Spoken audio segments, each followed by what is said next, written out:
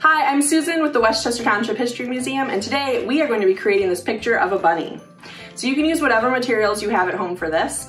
You just need some kind of surface to draw on and something to draw with. So for this version, I used a canvas and I used paint, but you can also do it using markers on paper. You can also do it using crayons on paper. Today I'm actually going to be using paint on paper, so that's another option, but you can use whatever drawing materials you have at home.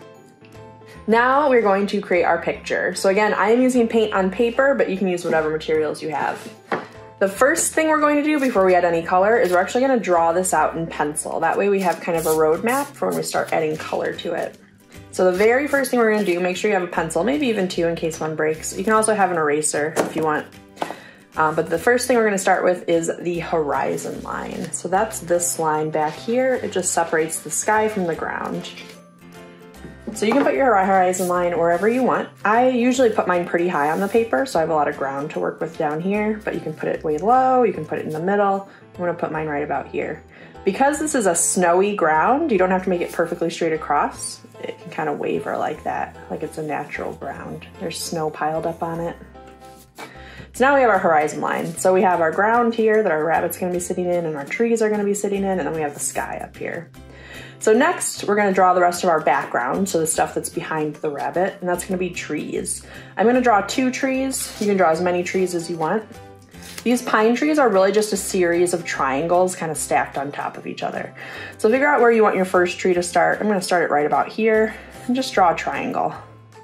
It doesn't have to be a perfectly shaped triangle. Again, just like the ground, trees are natural objects. They're not gonna be perfectly straight lines. And then for the other triangles, I'm gonna draw 3. You can draw more than that if you want really tall trees. I'm gonna make them a little bit bigger as they get lower on the tree. So that one's a little bit wider. This one's gonna be a little bit wider than that. There's my first tree. And then the stump is just 2 lines next to each other. You can have a stump like that. You can have a really thick stump, really thin one, whatever you want. So I'm gonna draw my second tree. I'm gonna put it back here. So again, just start with a triangle. And then make it a little bigger, and a little bigger after that. You can adjust, and then again a little stump. So now we have our background. So next, we are gonna draw our rabbit. Details like these lines we can add at the end, and same with the tree if we wanna add any of those light green highlights. We're just drawing the big shapes right now, and then like the face. So we're gonna draw our rabbit next. We're gonna start with the head. So for that, kind of figure out, we're gonna have my rabbit's gonna sit right down here in this big open space. I'm gonna take 2 fingers, put them right along the edge of my paper. Then I'm gonna put a dot right there. That's gonna be the side of my rabbit's head. And then from this side, I'm gonna do 4 fingers, do a dot. Try to make it as close to across from that dot as you can. So I make it a little too low. So now we have the sides of the rabbit's head. And now we're gonna do the top and the bottom. So I'm gonna take 3 fingers, put it, if you want, you can connect those with a really light line. Also, when you're drawing this whole picture, try not to draw really heavy lines like that. Hold your pencil really lightly. That way, if you make a mistake, it's really easy to erase the line. But also, this is all gonna get covered up with whatever paint or markers or crayons you're using. So don't worry about making this drawing perfect. So now we have the line going across, the 2 sides of our head. You're gonna take 3 fingers, put them above the line, put a dot. That's how high up your head's gonna go. 3 fingers underneath, dot. That's how low it's gonna go. So now what we're gonna do is we are going to connect these lines. So we're not gonna do it with a straight line like that. We're gonna do a curve to create that head. So curve up to that side. I'm gonna curve down here, back up, back over here. Once you get that done, if you decide you want your head to be a little bigger or smaller, you can adjust it. Don't erase any lines. Just kind of make them a little bit wider or skinnier depending on what you want. So I want my head to be a little bit rounder, so I'm going to trace right around the outside of that line. Use it as a guide. And make little adjustments as you go. So there is our basic head of the rabbit. So now I'm going to draw the nose. That's why this line is really helpful. So take that line, go right into the center of it. Just draw that circle for your rabbit's nose. Okay, so next we are going to do the body. So the way we're doing this is go right down to the center and then take 3 fingers again, do a dot. 3 fingers on this side, do a dot. And then you're gonna draw that line down to the bottom of the paper. And again, if you look at this and you're like, I want my rabbit's body to be a little wider or skinnier, you can adjust that. So I'm gonna make mine a little wider and just draw another line right outside that one. Change it just a little bit. All right, so now we are going to do the rabbit's ears. So for that, we're gonna come out, here's our center of the head, of the top of the head. We're gonna come just to the side of it. So what we're gonna do, put about 2 fingers, do a dot there. 2 fingers from this side and do a dot there. And those are gonna be kind of the center of the ears. So now, however wide you want your ears to be, you're gonna do a dot on either side of that one. And then you're gonna come up from here to determine how tall you want your ears to be. I'm gonna make mine pretty tall, so I'm gonna draw that dot. And now I'm just gonna connect these 2 dots up to the top. And take your time, there's no rush. You're gonna do the same thing on this side. So you had your 2 fingers from the center. So now from here, you're gonna just see how wide you want your ears to be and put a dot on either side. Trace this up. You can try to make it equal to that one, but if you don't, it's not a big deal. It'll be a little different. There, and then connect it all the way up. So that's actually gonna be the inside of our rabbit's ears. So if you look at my rabbit, he has this pink inside of his ear and then he has the gray around it. So now this is gonna be our guide for doing the outside. You're just gonna start and trace all the way around the outside. All the way back down. Same thing on this side. Trace all the way around. Now we have our rabbit's ears. So now we have all these little details left. We have the eyes, kind of the snout of the rabbit and the mouth, and we have his little white tummy down here. So for the tummy, you're just gonna take 2 fingers right underneath the chin and do a dot. And then that's gonna be the top and you just kind of arc downwards. 2 curved sides, so make that as wide as you want. So if you want your side, you want it a little wider, correct that. Now I have my rabbit's tummy. The eyes are just gonna come right up here on either side, however close or far away you wanna make them. You're gonna do a circle, kind of right under those ear dots. And then you're gonna do another circle around that one. Try to have that part of the eye at the bottom of the eye. Doesn't have to be perfect though. So there's our rabbit's eyes. And then this kind of snout we have here, it's gonna go right around the mouth.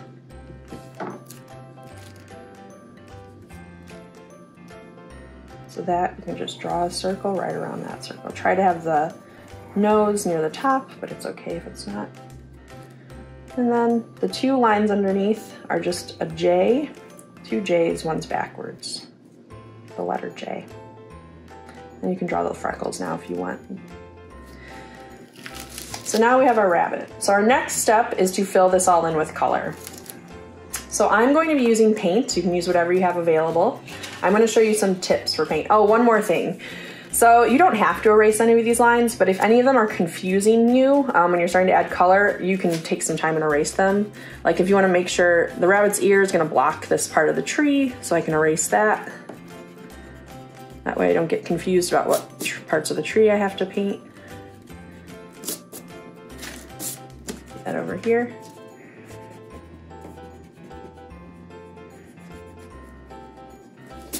Now I can see where I paint there. Same with the horizon line, if that's any confusing to you.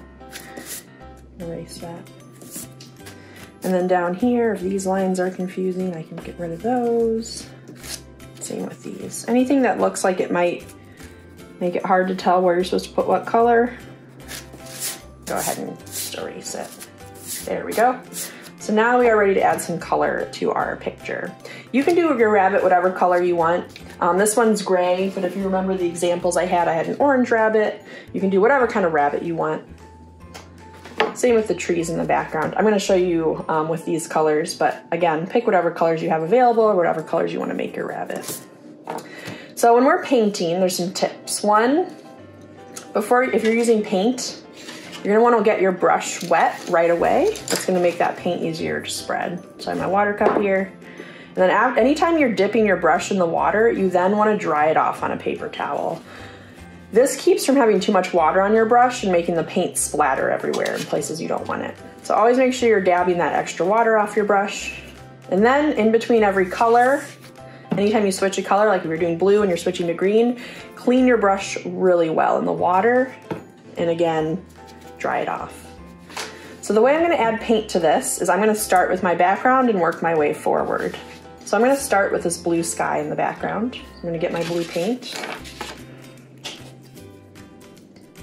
For my palette, you don't need anything fancy. I'm just using just a plate, disposable, so you're gonna have to wash it afterwards.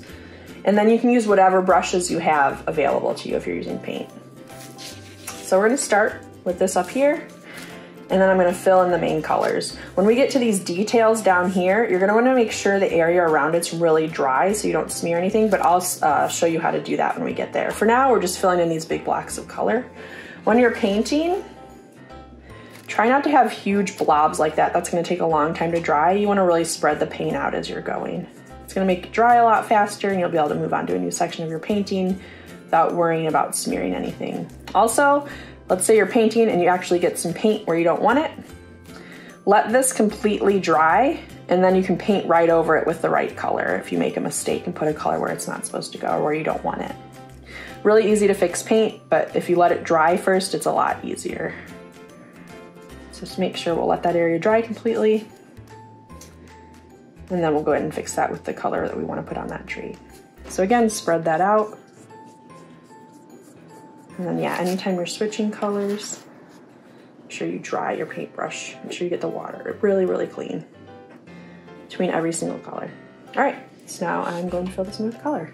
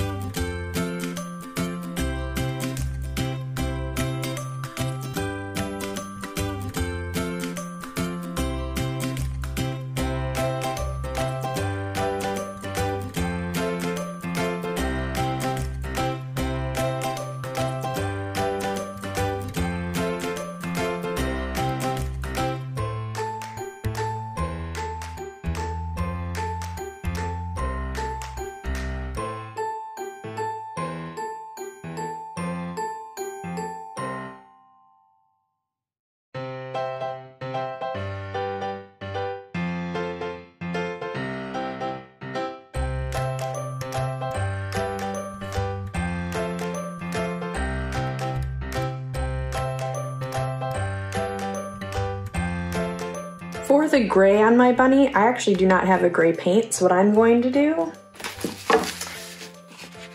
put that in the water, is I'm going to mix black with white. So if you don't have gray paint, or you just need a paint that's a lighter color, just take that color, you're gonna add a little bit of white to it.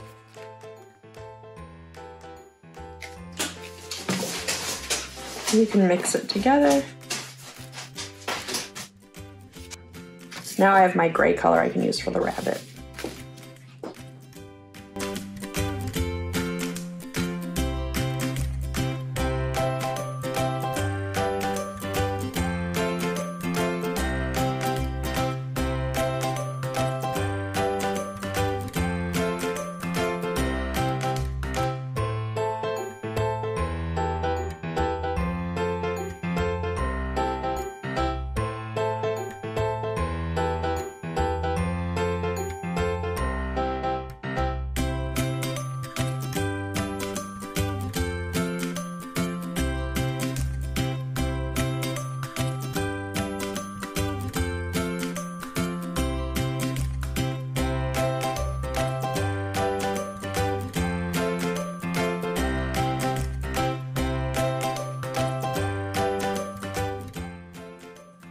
Now that we have all our main blocks of color down, we're gonna start doing our details. So before you do these details, you wanna make sure the paint you have is pretty dry. But now we're gonna add things like the green, this other green on the trees, this blue on the snow, and then do the eyes and the mouth on the rabbit. So that's our next step. So we're gonna start, let's start with the mouth. We'll do that pink. So you're gonna take a small brush. And as you can see, I painted the whole section white. And then I'm gonna let it dry, and you can still see the pencil lines through it a little bit. If you're having trouble seeing your pencil lines, it's perfectly okay to go back and redraw them so that you know exactly where you're putting that paint, if that makes you feel better. You can also just put the paint down. All right, so now we're gonna do this pink nose, mouth, and little whisker dots. So we're gonna fill that in. Again, the white on the paper already is already completely dry, so we don't smear it. We're gonna do our rabbit's little nose.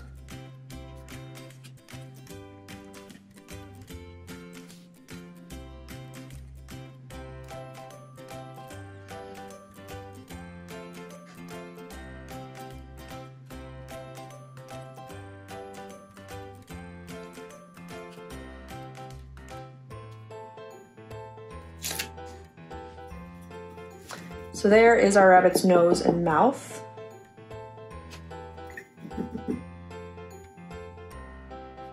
Next, we're gonna do the black part of the eyes, these two dots here. Again, I painted this entire section white, and then you can still see my pencil lines through it, but if you need to, again, you can go back and redraw them so you can see them better. And take our black paint. Let's do a tiny bit over here. You don't need too much for these eyes. Again, you're gonna take small brushes you have. Paint that black.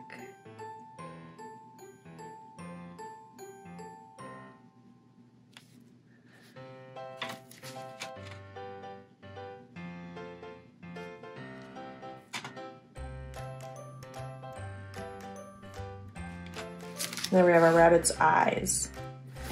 Next, we're gonna do all these other details. So the snow, the trees, and then if you see on mine, I have this lighter gray outliner on my rabbit. You don't have to do that, but I will show you how to do it.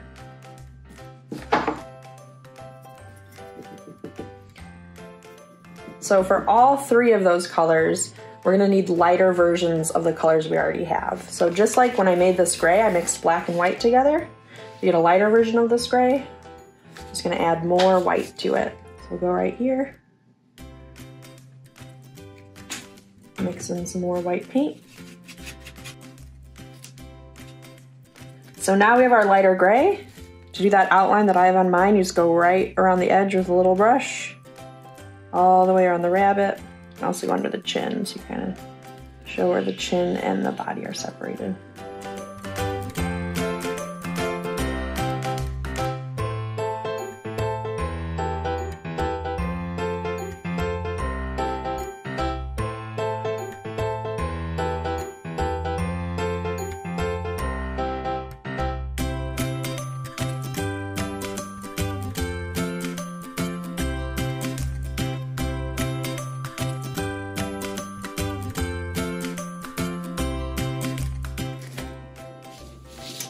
There's our gray outline for our rabbit.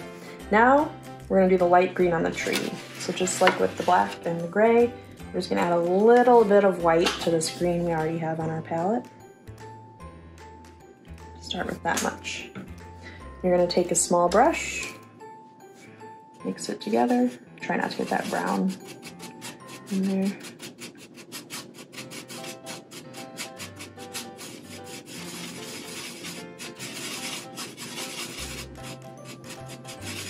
Now we have our light green. I'm just gonna do lines kind of going up the tree.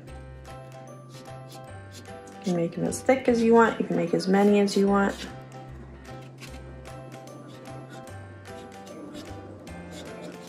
So there is our green, a little bit more up here. Now we're going to do the blue lines. So these lines here. And for that, again, we're just gonna add a little bit of white to the blue we already have on our palette. Start with that. Clean one of my other brushes.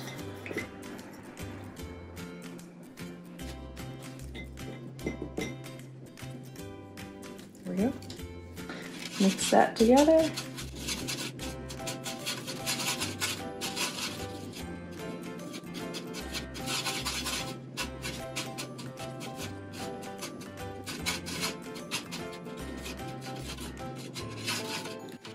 Now we'll do some lines in our snow. You can do those wherever you want, just little wavy lines like that.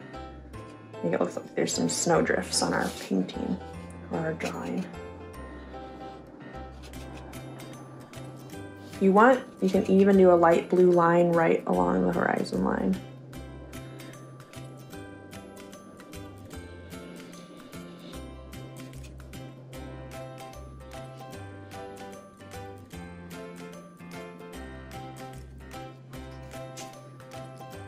One final touch we can do, if you want it to look very wintry, take a little bit more white. And a small paintbrush, you can add little dots of snow in the sky.